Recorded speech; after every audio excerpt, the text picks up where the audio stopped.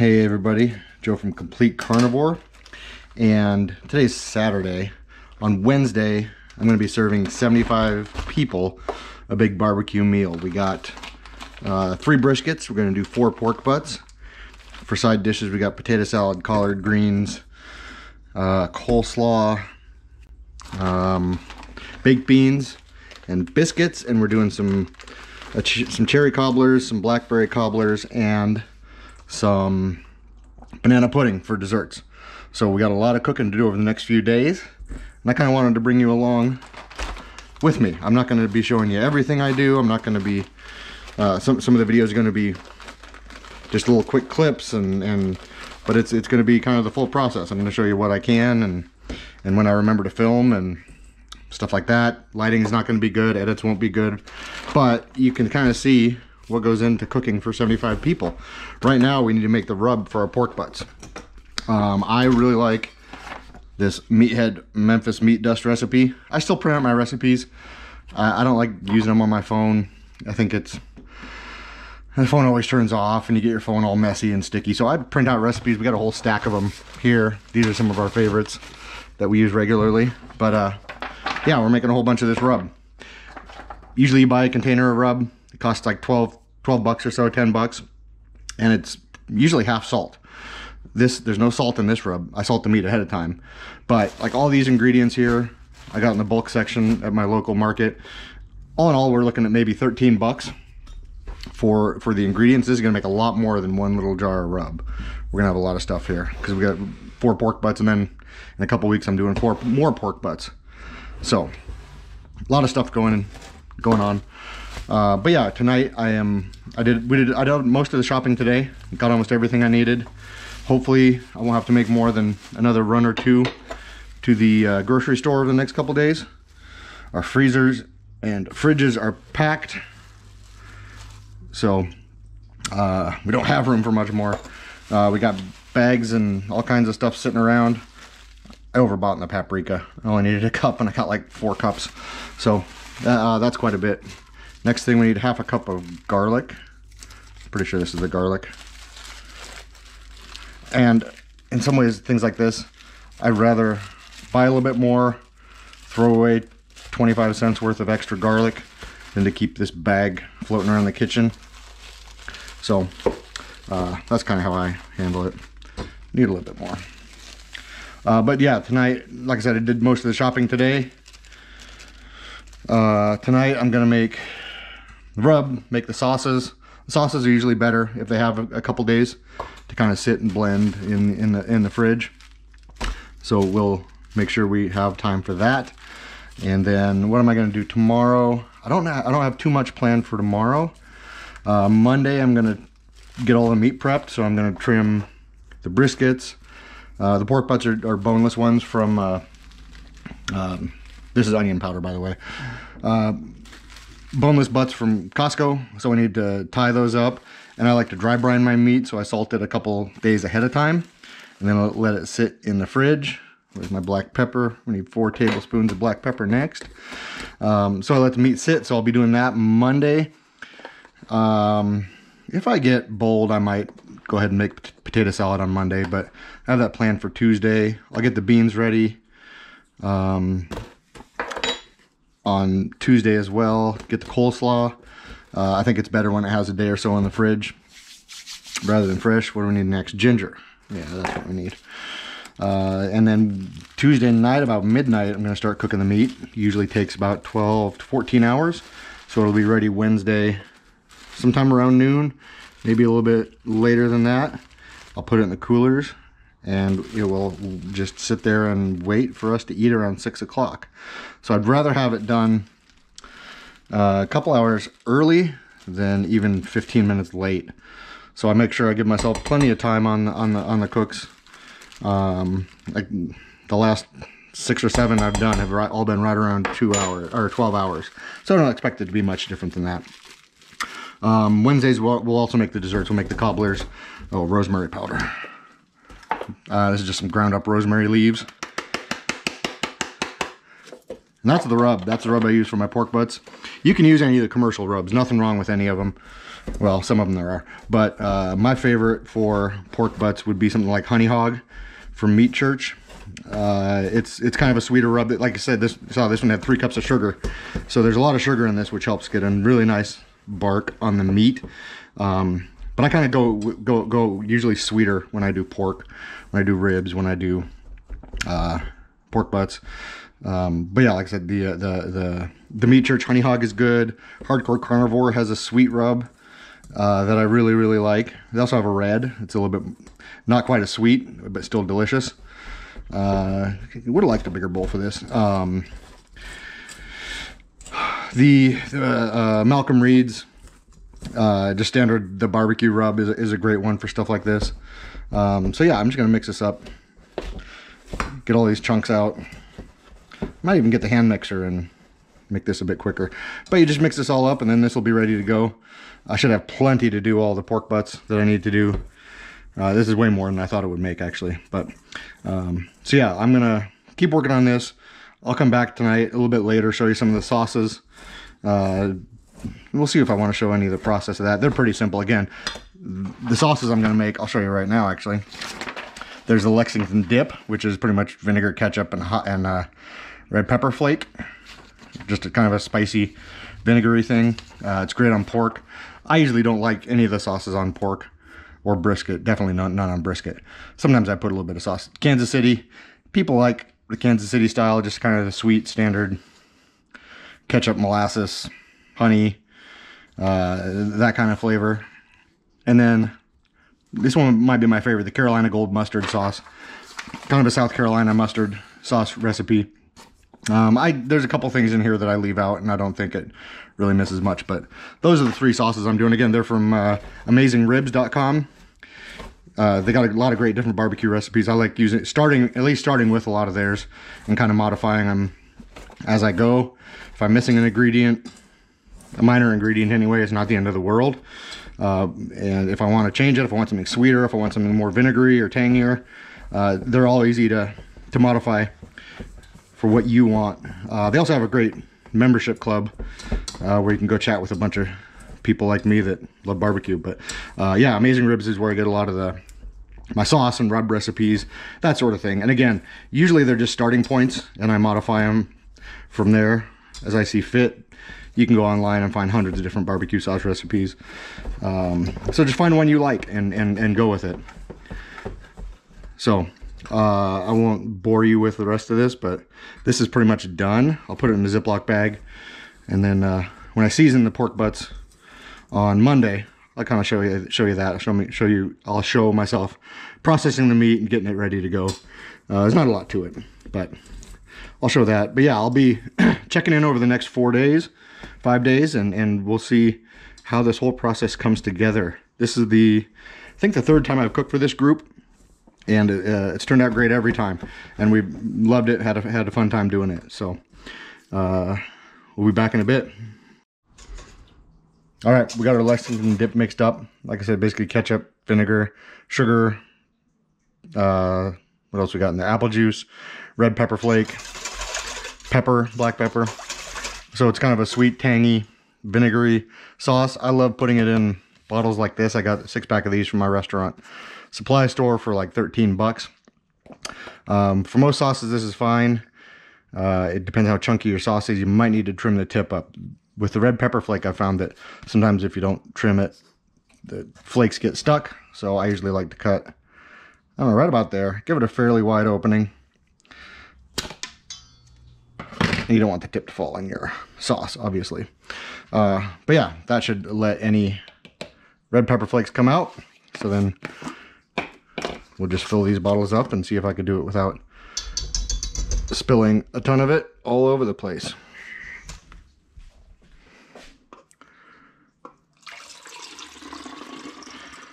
I think I want to fill 2 bottles about halfway, so they can be on 2 different tables. I'll trim the lid on this one in a minute. We'll just get it filled up for now. Let's see how much we're getting this. This is one, most people, when they see this on the table, they don't really gravitate towards it. They're not really too sure about the vinegariness and how it's not like a thick normal barbecue sauce, but if you're a Carolina person, you know what this is all about. Oh, there we go. We got them filled up more than I thought we would. But yeah, this is a perfect sauce for pulled pork. That's pretty much all I like it on. So it's good to educate people on the different kinds of sauces, let them know what they need. Let's get this one trimmed up. I usually like to put a piece of plastic under the lid too, so they don't spill and slosh too much like that. So yeah, these sauces are ready to go. Got 2 more to make. All right, this is the mustard sauce all done. This one has a couple unique ingredients. It has chicken bouillon in it, which is kind of weird. It uses tomato paste, I guess in place of ketchup. You could probably use ketchup if you wanted to.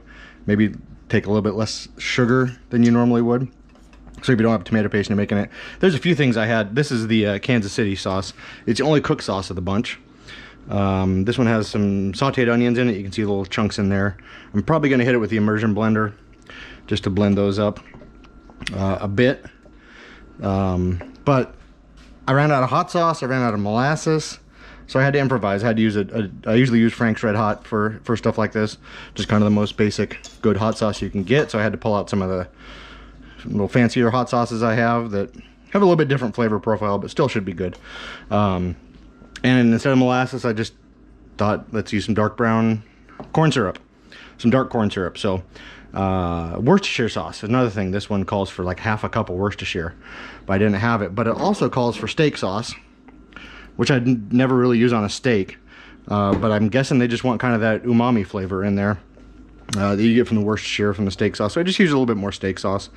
Let's give this one a taste, see if I can do it without burning myself. Again, this is kind of the classic sweet, sticky barbecue sauce that you get pretty much everywhere. So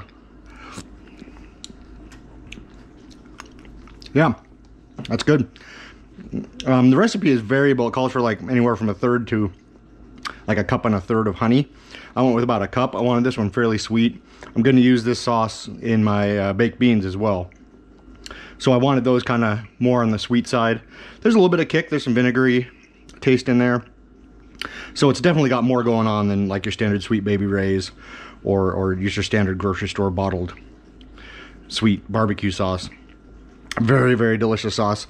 And this mustard sauce might be my favorite of the bunch. My wife really loves it. She tasted it and is really looking forward to it.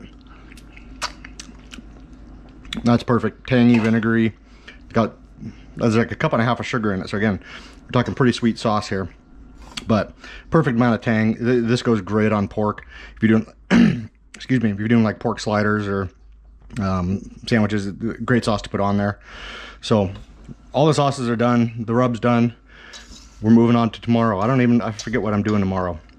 I know there's some prep I gotta do tomorrow, but we'll cross that bridge when we come to it. So thanks for watching, and we'll keep going with this. I don't know how long this video is gonna end up being, but like I said, I got 3-4 more days of cooking to go. It's time to start getting some collard greens prepped for our big dinner. I usually like to take out the stem. That part will never really get tender. And then you're pretty much cut in half, so I'll stack them all up and give them a little cut here in a bit. Some people like their collards like really finely chopped and almost like chiffonaded. I like them a little bit bigger pieces. We don't get too many collard greens up here in the Northwest. They're mostly a southern thing. I remember when I lived in Florida, when we first got there, we went to there's like a whole stalk. I've never seen it attached like that. We went to a farmer's market, and there was a old lady sitting in the back corner tearing up collard greens for, you could buy them already pre-chopped, which nobody up here does that, but it made me, it's one thing I would miss about Florida is being able to go to the market and get a whole bag of chopped up collard greens all ready to go and not have to do this part yourself. So yeah, I usually like, she was doing it all by hand. I don't want to cut it by hand. So I just do that, kind of roll them up, chop them into pieces like that. Again, these will shrink down. These will cook way, way down. A lot of people cook collard greens and other similar greens for way too long, they'll go for a couple hours, and then they just get mushy, and some of the funky flavor compounds, sulfury things start coming out. So I usually like to cook mine for about 45 minutes. What I'll do though is probably on Tuesday, you'll see this, I'll put some ham hocks in some chicken broth and just let those cook away for, those will cook for 2 or 3 hours until they get nice and tender, the meat falls off the bone. I'll take that meat, chop it all up, put it back in the broth, add a little bit of salt. I don't like adding garlic, I don't like adding onions.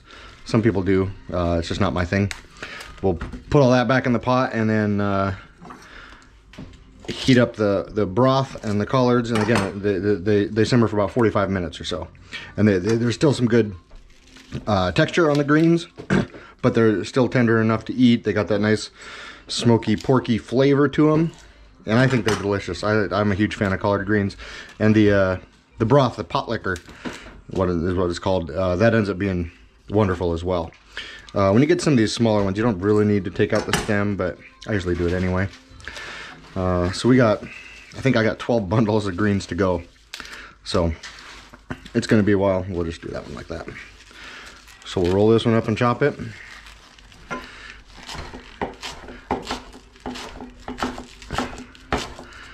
And there you have it. So the pieces will be like that, and they'll shrink down to about half the size. But ends up being great. We'll give them a spin here once we get this full. Wash them up, put them back in the fridge. And that's kind of how you prep collard greens. So again, these are going to cook in a couple days. I'm just getting them prepped now, so it'll take up less room in the fridge mostly. So if you like collard greens, let me know. Leave a comment. I would love to hear what you think of collards. I know some people hate them. I remember when I was a kid, my parents would make greens and they would kind of boil them for way too long in like vinegar and sugar. Mostly they do it with spinach, but sometimes we had some Swiss chard in the garden, they do it with that too. And I hated that, but I love collard greens like this. This is more what the collard greens are usually like, the leaf size. Those other ones were pretty small, but you can see these ones here are much bigger. So just wanted to jump back on quick and show you what size the collard greens usually are. All right, we got Saturday, we did the shopping, we did the rubs, we did the sauce. Yesterday was Sunday. I didn't do too much. I got some onions, some red onions pickling. It's what was the recipe? I think I shoved like 2 large red onions, sliced up, maybe 3, into a jar. Used like 1 part vinegar, 1 part water, and ½ part of sugar, and then some salt. Got those pickling.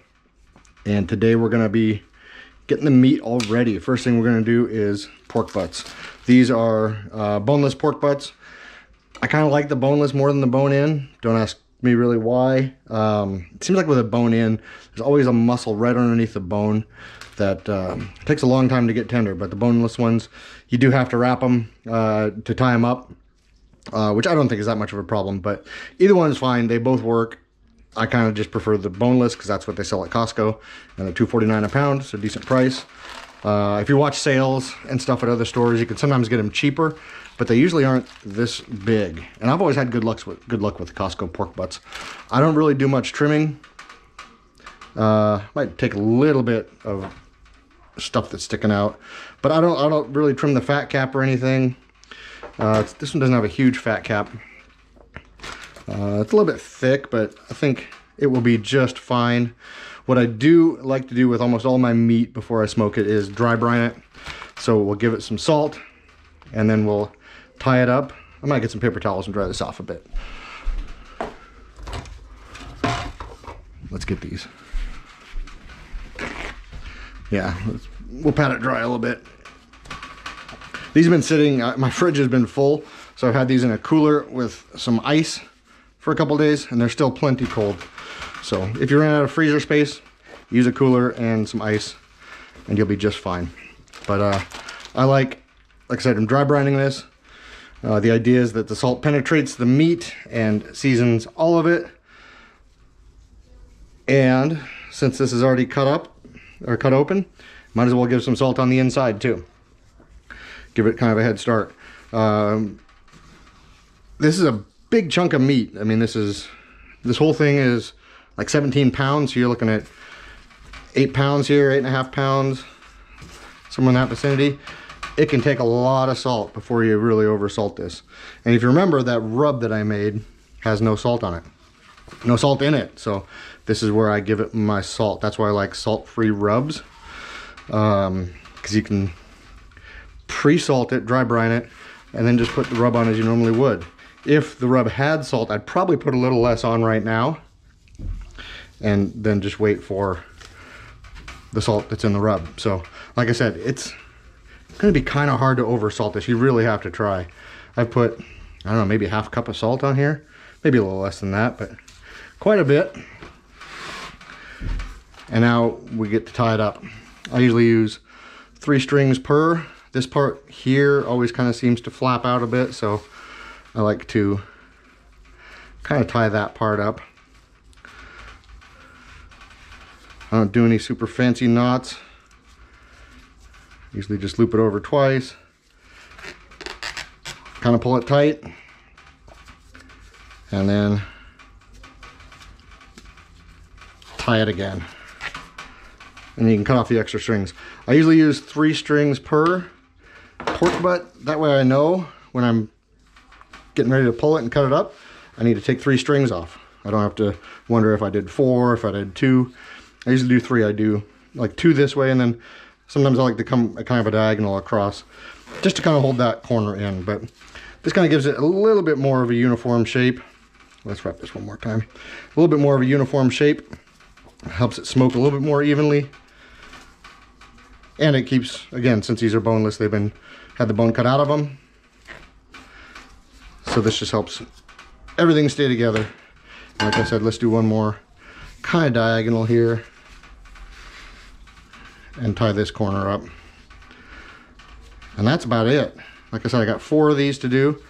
So another 15-20 minutes and I'll be done with that. And then later, I don't know when I'll do them. I got 3 briskets I got to trim up. And I'll kind of show you that. I don't claim to be an expert brisket trimmer.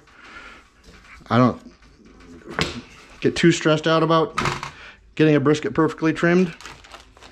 But you can see that process later. One good thing about trimming briskets, and I'll probably talk more about this when I do it, you can save all the good scraps, all the good pieces you cut off, and grind them into burgers. So you don't need to be afraid of trying to make sure you get as much meat left as possible. Just grind it up and make a burger out of it if you cut off some good lean parts. But we'll talk about that later when we get to brisket. Right now we're doing pork butts. So I don't think you need to see me do the rest of them. Probably won't be much different on the others. Again, there's just a little bit of stuff sticking out. We'll salt this up, we'll tie it up, and we'll go get the next pack. Time to trim the briskets up, get these salted and ready to go. Snake River Farms American Wagyu black briskets. These are the good ones. Well, I guess the gold is a little better than the black, but yeah, definitely better than standard Costco brisket. They cost about 160 bucks or so. I think this is a 14.4 pounder. So let's see if we can get it out of the package without dripping juice all over my foot. That's always a good thing to do. If you've never had one of the Snake River Farms briskets, wow, that's a lot of juice. They are wonderful. They are very well marbled. They always come out great texture. There's enough, almost lost it. Let's just go dump this in the sink. All right, now we can go into the trash. Okay. What was I saying? Yeah, they always come out great flavor, great texture on these. They're usually trimmed or butchered pretty well, so does need some trimming. This is always a good place to start and just kind of see what we're working with. So I am not an expert brisket trimmer by any means. If you want to learn how to trim a brisket, go watch some other videos. There's plenty of them out there. I basically just try to take off the stuff I don't want to cook. I usually start, let's look at the back of this, see what we got. There's always this big chunk of fat right here. I like taking that down a bit.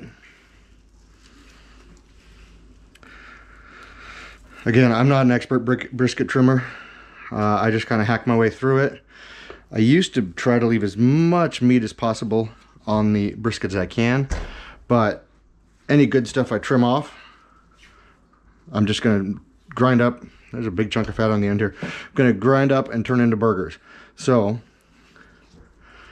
that's a pretty thin flat we got going on here. So it'll be interesting to see how this turns out when we trim it up. See how much of it we lose. But again, if I lose quite a bit, that's going to be okay. It's not going to be the end of the world because I will be able to grind it up into burgers. So I don't necessarily worry too much about a lot of this little fat on the back. If it can come up easily, I'll take it off, but I don't have to get all of it off. Some people trim that part up more than I do. We're going to take this a little bit off here. It's kind of hanging out. And this is one of the thinner flats I've seen on a Snake River Farms brisket. So we're going to have to take off quite a bit of this. Let's go right there and see what we're looking at. It's still pretty thin. Since it's so thin, I might leave a bit more fat cap on than I usually would. We'll try to take it down a bit, but I don't want to take off too much. We still want to have enough good meat to eat. So we got 3 briskets to trim up, so hopefully the other ones will have a little bit thicker flat. That's one of the things, if I'm at Costco looking through the case of briskets, one of the things I'll primarily look for is the thickness of the flat. I look for the size. I like to get 14 to 16 pounds, kind of in that range. I think those ones end up cooking up great. They cook up better than big ones. I don't like small ones to cook up. If you're putting the time and effort into it, why cook a little one when you can cook one that's a little bit bigger? You can start getting too big and it takes way too long to cook. I don't like waiting around that long. So we'll trim up, take this fat down a little bit more. Did I scalp? Yep, I scalped it. I do that from time to time. Again, I'm not an expert. I just make briskets for fun. Yeah, this flat is really, really thin. It is one of the more disappointing Snake River Farms briskets I've had, so we're just going to keep taking some off until we get decent thickness. So hopefully the next ones will be better. I don't want to film the whole video of me trimming the next ones, but I will show you if the flat is a little better. So now we got a bunch of fat up here we got to deal with. Let's take off this end. See what we're working with here. Usually they're trimmed up a bit better than this.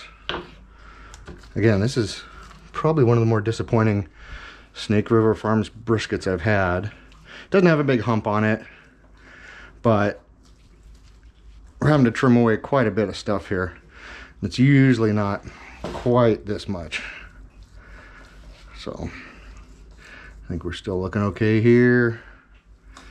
Smooth this part out a bit. I don't really care too much if I get a little bit of spots there. Got a big hunk of fat right here. Let's take some of that down. Take a little more of that down.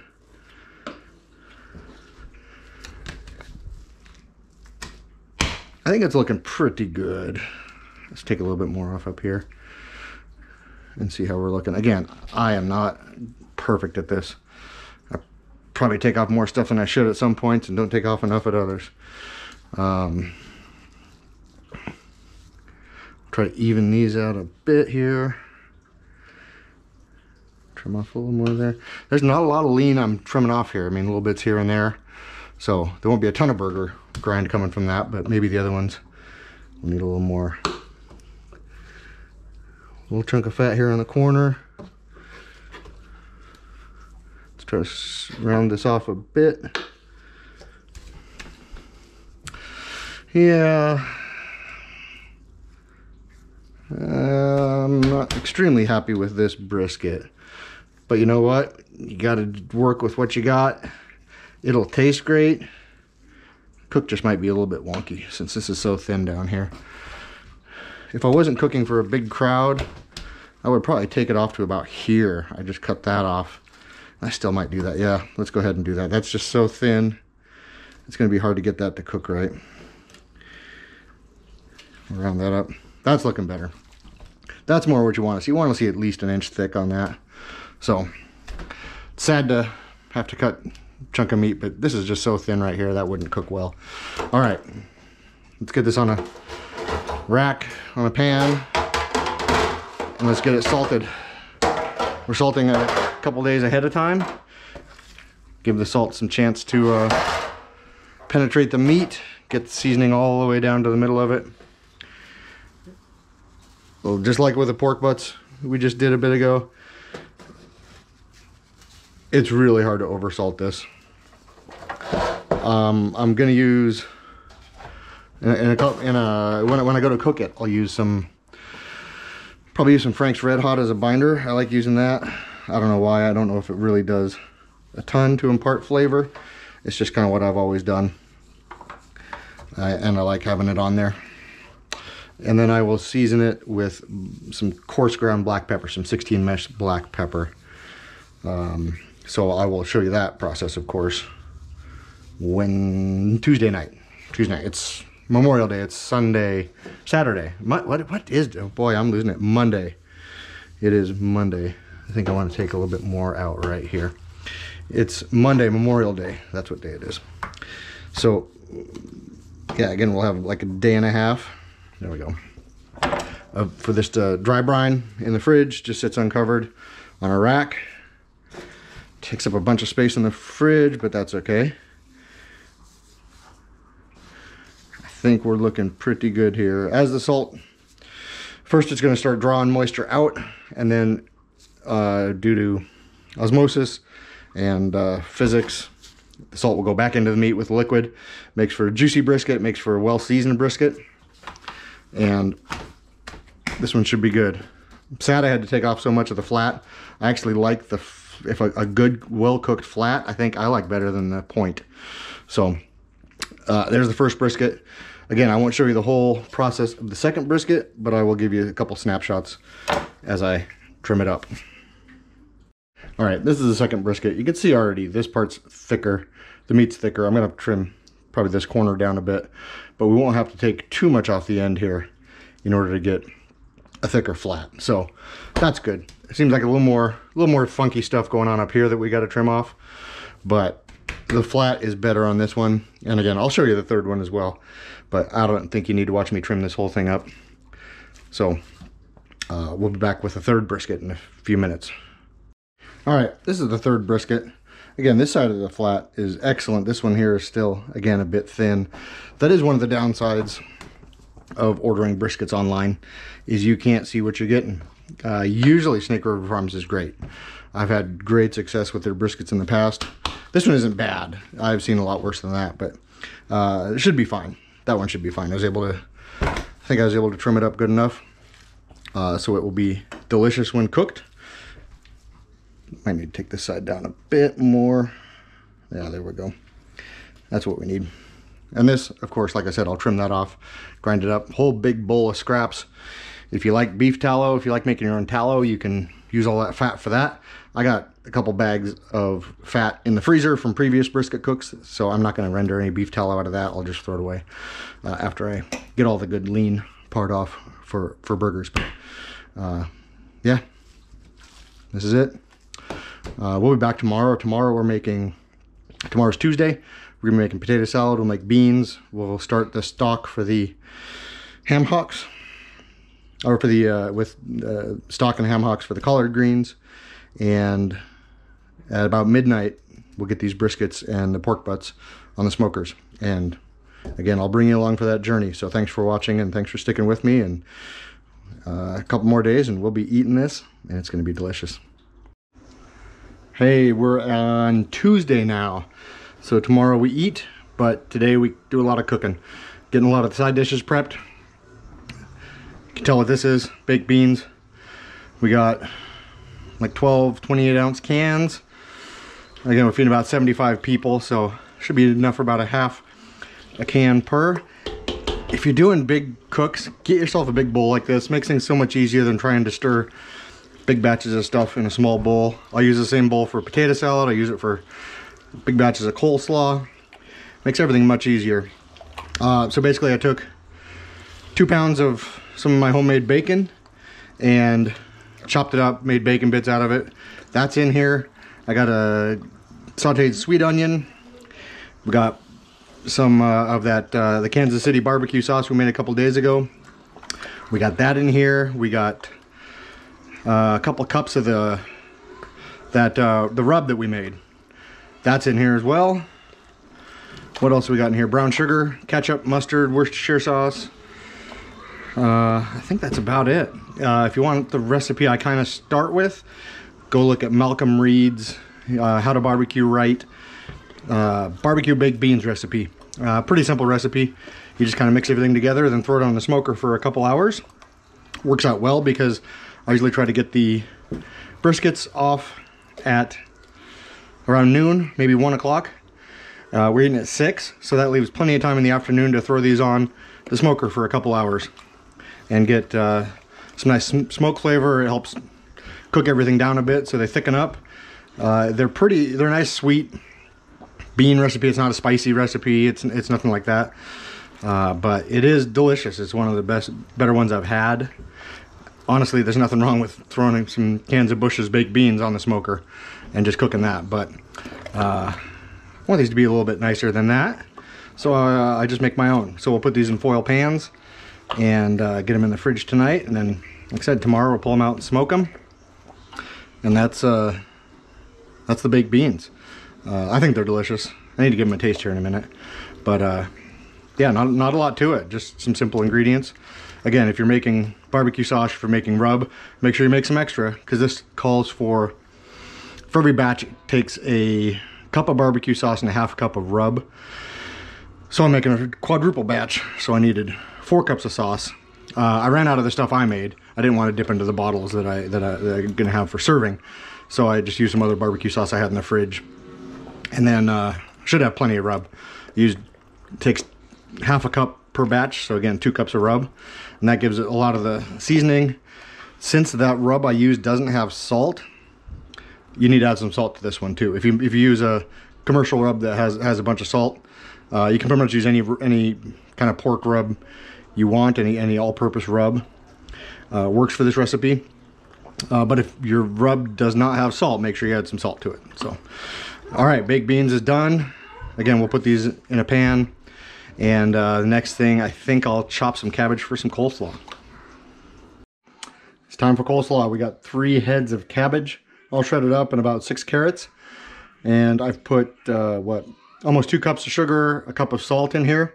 Don't worry, it may sound like a lot, but mix it all up, and then after about 10 or 15 minutes, I like to pull any big chunks like that out. The salt's going to pull out some moisture. The sugar is going to kind of tenderize and help season the cabbage and the carrots. And after about, like I said, 10 or 15 minutes, we're going to rinse all this off, put it through a salad spinner. So a lot of that sugar and salt ends up getting rinsed off after it's done its job here. And then we make a dressing, which is going to be mostly a vinegar-based slaw. It's not a mayonnaise-based. It's primarily vinegar. There's some oil, some sugar, black pepper, celery seed, and I think it makes a perfect complement to pulled pork.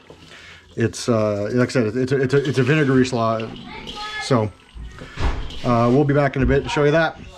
All right, slaw has been rinsed, sat in the salt and sugar for I don't know, 15 minutes or so.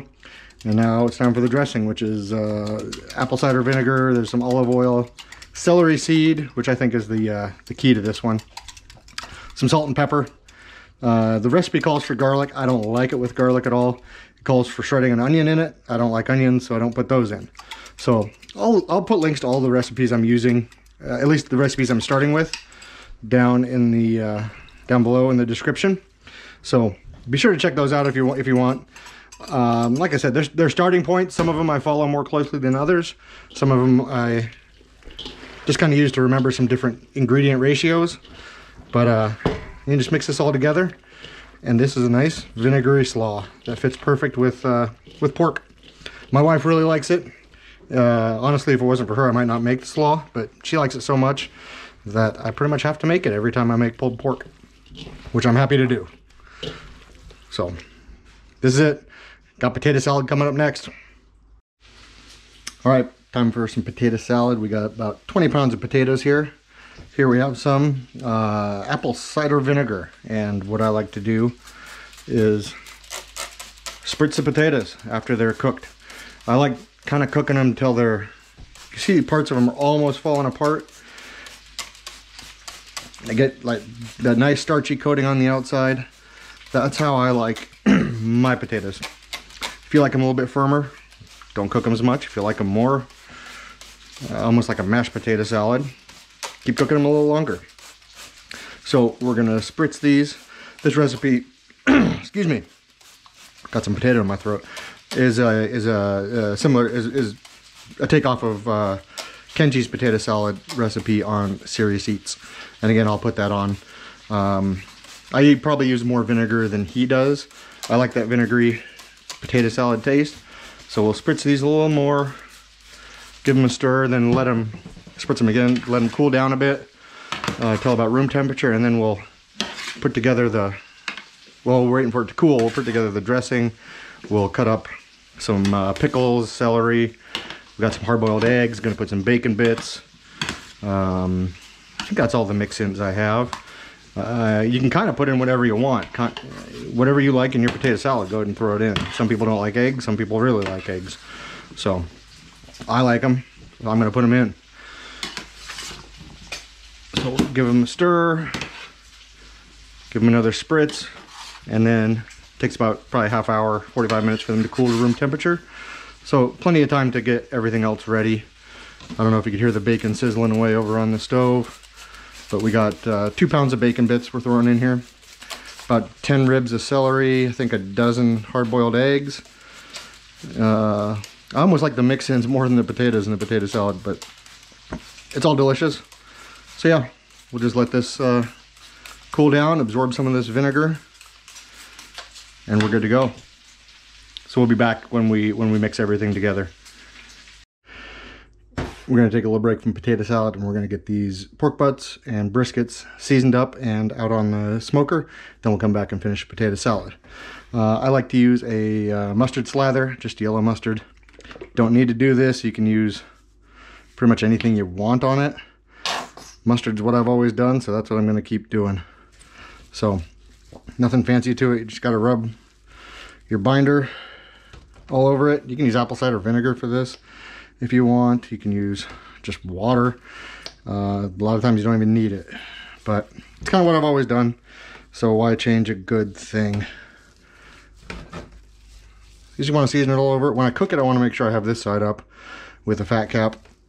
I don't know if it matters all that much, but we'll start out seasoning the sides. We want to be pretty liberal with this seasoning. Again, this is the Meathead Memphis meat dust that I made a couple days ago, and I love it on pork. It's a nice sweet rub. There's quite a bit of sugar in it. You get a nice dark bark on your meat because of the sugar.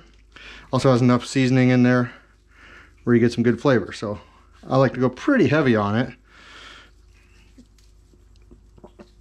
There's no reason to be shy with it. Again, you're talking about an 8-pound chunk of meat here, so it's going to be hard to over season this thing. Once you cook it and get all that bark broken down and mixed in with everything as you pull it, it's going to be delicious.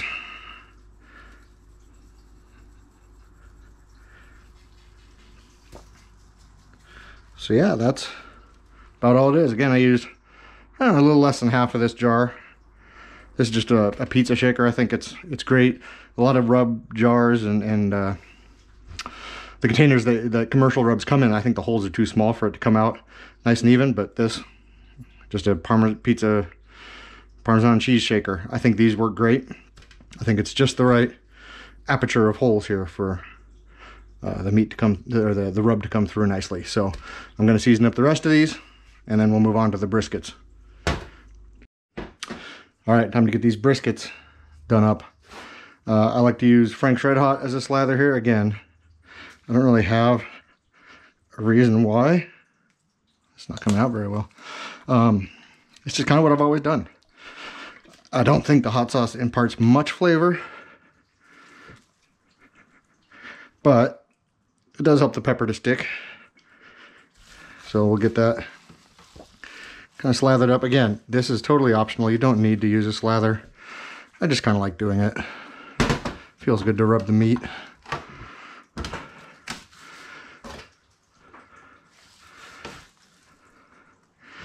And for seasoning, all I'm using, remember we had the salt a couple days ago, so that's already on here. And we're using some 16 mesh black pepper. This stuff's from Spiceology. They're a local company here, so I like supporting them. But any coarse black pepper, or extra coarse, it's 16 mesh. You can find it online, a number of different places. Costco sells a coarse ground pepper that's pretty good if you can't find the extra coarse. Not quite as good, not quite as chunky, but it'll do in a pinch. And I like to go pretty heavy on this. I like using my hands. I don't like shaking this out of the bottle. This stuff's usually too big to come through the shakers anyway, so I like to go fairly heavy on this. It ends up, the fat, the pepper, the smoke, everything all kind of melts together. It makes for a delicious brisket. Nice bark. It's nice peppery bite. Helps cut through some of the fat in the meat and all that. So don't be shy. I know kind of over the last couple of years people have started using more like seasoning salt. There's kind of debates on whether Franklin Barbecue in Texas uses that or not, and you can see conflicting reports on if they've admitted they do or not. But I just like using pepper. I think it's the way to go. Make sure you get all the sides. A lot of it's going to fall off. It's not all going to stick, but that's okay. That's why you go kind of heavy. And on the top here, of course, nothing's going to fall off because this is the side that's going to be up while we're cooking. I like cooking with the fat side up. Some people put it down. But yeah, I keep it up when I do it. So you see we used almost a whole ramekin of black pepper on this. I think we're about good. Did I miss any spots? That's about what I like it to look like. You want to see a little bit of meat and fat showing through, but you want a pretty good coverage on it. So that's what my brisket's going to look like before it cooks. And in, I don't know, 15 minutes or so, we'll be taking these out to the smoker and getting them on. I got some charcoal heating up right now, and I'll show you what that looks like in a bit. It's going to be dark out there because it's midnight, but I'll do my best. I got a couple lights, and let me get these other two seasoned up, and we'll be out at the grills. All right, we're out at the grill. This is my Weber 26-inch kettle, and this is what we're cooking the pork butts on. Got those out here. Again, it's dark out here. I got some lights going, but I don't know how well you'll be able to see it. Got some coals heating up here. So we'll put, a few in here.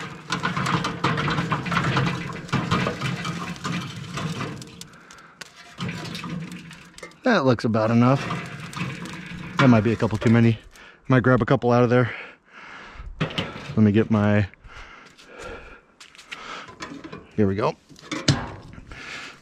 A lot of this probably won't look good on camera, but that's okay. We'll take a few of these out, put a few too many in. We'll just save them over there for the next grill. This is B&B charcoal briquettes. It's this orange bag here. I like them. Jealous Devil makes good briquettes. Weber used to make my favorite, but they stopped making them. And when they stopped making them, Home Depot had a sale for $5 a bag, and I bought like 50 or 60 bags of them, and I only have half a dozen or so left. So I kind of ration those out and save them for really special occasions. I don't know why this isn't a special occasion, but the B&B works great.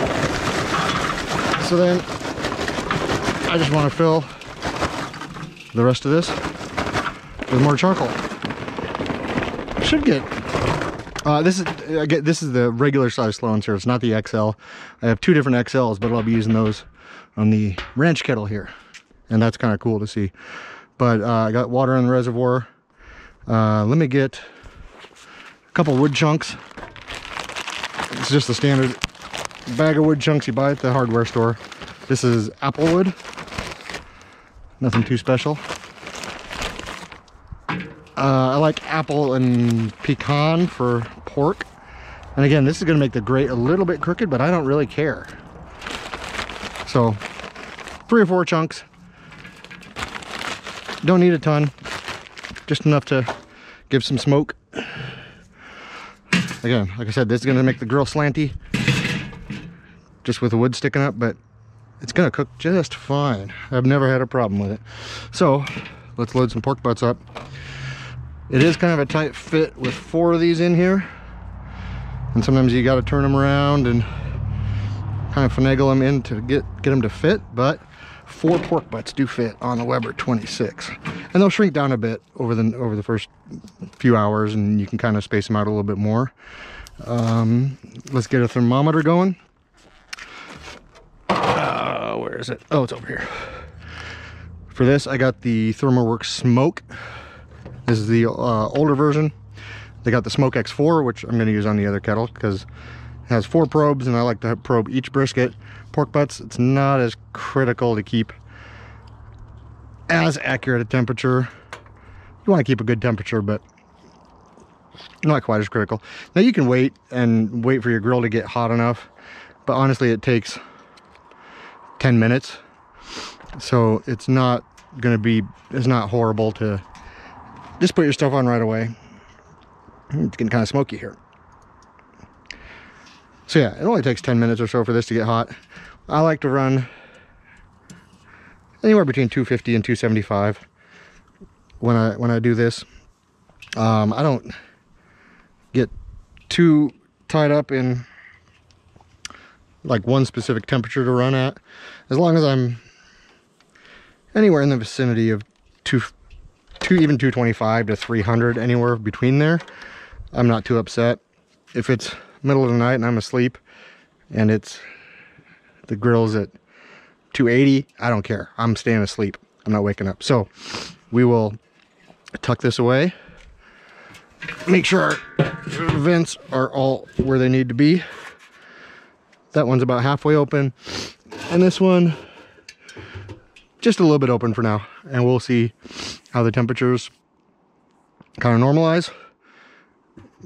The smoke will clean up here in just a couple minutes, but yeah, we want to run, like I said, around 250 to 275. Don't trust the dome thermometer. That's always going to be off. Use your grate thermometer here. Like I said, right now it's 88, 90. It's going up. Actually, I have these reversed. I have alarms set on them, so we'll switch the probes. There we go, because this one has 180 to 32 for the meat. So, and I mean, I don't really care about this for a few hours. It doesn't really matter. But yeah, like I said, I have this at 225 and 300. As long as it's between there, I'm okay with it. I try to shoot for 250 to 275. If we're 6 hours in and things are going really slow, I'll bump it up. If it's going too fast, I'll lower it down, but I've got a long way to go before we think about that. So these are on, and in a couple minutes I'll be out and we'll put the briskets on. All right, time to get the briskets on. This is my ranch kettle. It's 36, 37 inches wide. I got 2 Sloan's here XLs going. Got hot coals back there, hot coals up here. So the heat will go that way. To cook the briskets. 3 of them fit on here pretty well. Depending on the size of the brisket, it can be a bit of a tight fit, but these are on the smaller side, so shouldn't have too many problems.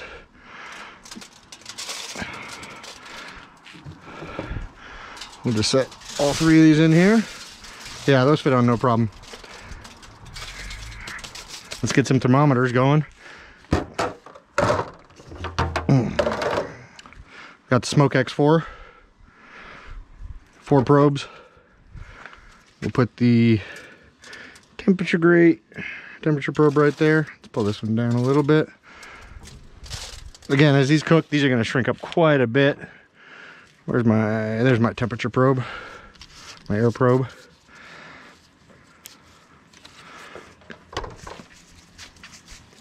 And I got a probe for each of the briskets, so we can keep a good track on those.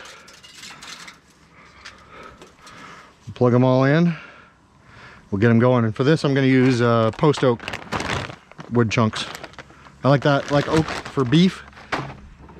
It's kind of what they use in Texas, so if it's good enough for them, it's good enough for me. This is kind of a Texas style brisket, so yeah. All right, well, I'll just get the rest of the probes in here, put a few wood chunks in, close this up, and let these start going. We'll probably come back and check it. I don't know when I'll come check it. I got some alarm going off somewhere. Yeah, I'll come check it sometime in a couple hours. We'll check the temperatures. We'll probably start spritzing. Spritzing is totally optional. I like using just apple juice. We'll probe that one right there. And again, these probes, I'll probably need to adjust the probes at some point and get them in a little bit better spot to better track when this is actually done. But this gives me a good idea. If it starts getting up to 150, 160, 170, I know I need to come check it and see how it is. My probe placement isn't always spot on the first time. I like to shoot for where the flat and the point meet and try to get it right in the middle. Sometimes you nail it, sometimes you don't. But again, not that big a deal if you're a few degrees off here and there. Again, we'll check these again in a couple hours. Probably we'll start spritzing and getting all that going, and make sure the temperatures of these are cruising right along. Again, we want the smoker running 250, 275, anywhere in there I'm perfectly fine with. All right, so that's the briskets on, and we'll be back in a bit. Hopefully when it's light out, I'll be able to show you a little bit more, but for now these are cooking away. All right, meat's on the smokers, it's cooking away. Got our potatoes in our giant bowl. Again, if you don't have a big bowl like this and you're cooking large batches of food, get yourself one. This is a 30 quart. It does great for this. You can easily mix it without sloshing stuff everywhere, making a big mess. Here's our dressing. I just mixed it in with the celery and the pickles. I use cornichons for this. It's where I got 4 cups of mayonnaise, about half a cup of mustard, half a cup of vinegar, half a cup of sugar. And that's like all the dressing part of it. Maybe some black pepper, some salt. We'll just mix all this together. And we'll see how it is. It ends up not being super gloppy. I kind of like really mayonnaise-y, gloppy potato salad. I really like really mayonnaise-y macaroni salad like you get in Hawaii. That's actually, I'm gonna shift spatulas. But yeah, it'll give a good coating. It's not like you're eating just spoonfuls of mayonnaise as you're doing this. A few more mixes. We'll add in our bacon. Yeah, I might as well just use it all. Again, that was like 2 pounds of bacon, and we got about a dozen hard-boiled eggs that we've chopped up, and those go in. When you get a bite that has nice creamy potato, little egg, little crunchy cucumber, tart pickle. Potato salad's wonderful. I'm a big fan. We'll just give this a good mix. Again, I like it when the potatoes are slightly falling apart and they kind of mush all together a little bit. That's how I like it. How you like it, do it how you like it.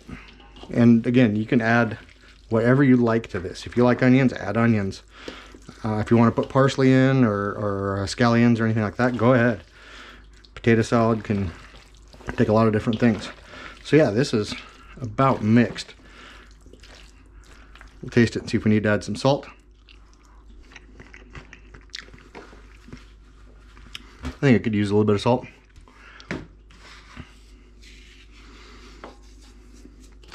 Give it This is always one of the things people really enjoy when I make it. It's a lot of people don't think to add sugar to their dressing or vinegar, things like that. I think it adds a lot. Again, this is kind of based off Kenji's potato salad recipe, and all these recipes, like I said, I'll link them all in the description down below, and go check them out. There'll also be links to a lot of the different equipment I use, and you can go check all that out. But right now it's almost 1 o'clock in the morning, and I want to get some sleep, so I'm going to put this in some foil pans, get it in the fridge, wash some dishes, and lay down for a bit and see how the meat's coming along. It is about 7:30 in the morning, so we've had a little over 7 hours on this meat here. These pork butts are looking good. A couple little spots here where the lid was touching that aren't getting color, so I'm going to try to move these around a little bit, get a little more space in them now that these have shrunk down a bit. Ooh, they're hot. They still got quite a ways to go. They're only 170 degrees, so they should be hitting the stall pretty quick. So we'll close that back up. Temperatures ran pretty steady through the night. That one, about 5 o'clock in the morning, I had to come refill the charcoal. And here's the briskets. These are looking beautiful. Let's give them a little spritz. Bark's starting to get nice and set. I usually like to wrap briskets after the stall, and these are sitting right at 165 or so right now. So another hour or two, and I'm thinking we should be ready to go. But so yeah, these are the two kettles we got going. Let me turn this alarm off. There we go. We got Weber 26, the Weber Ranch kettle. I love this one for big cooks. Once you get the temperature dialed in, it's steady as a rock. And you can see we've been running 7.5 hours or so, and we still got a decent amount of charcoal left. We'll have to put some more in there in a bit, just to make sure we don't temperatures don't drop too low. But we'll deal with that in a while. Still got a bit to go. So these are the two, when I do big cooks, these are the two grills I use. And yeah, we'll just let these keep cooking. I think it's time to wrap these briskets. See how much they shrunk up? That's pretty normal for a brisket. I usually plan on getting about half of the starting weight after you trim, after it shrinks. So 14-pound brisket, you're gonna get about 7 pounds of meat. The bark's feeling good, starting to get all nice and jiggly. Let's wrap this up.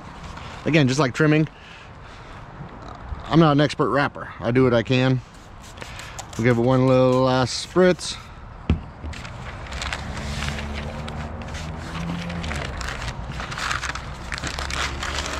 Try to keep it as tight as you can. Doesn't always work, but you try.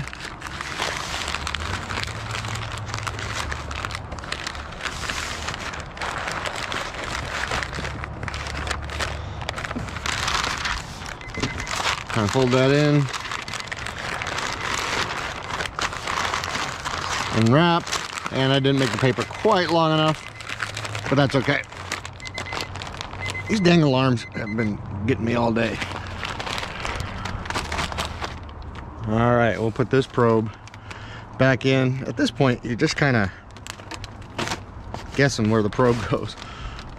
So you just kind of get it in there, and then you can use another probe to kind of feel for where things go. But briskets are wrapped.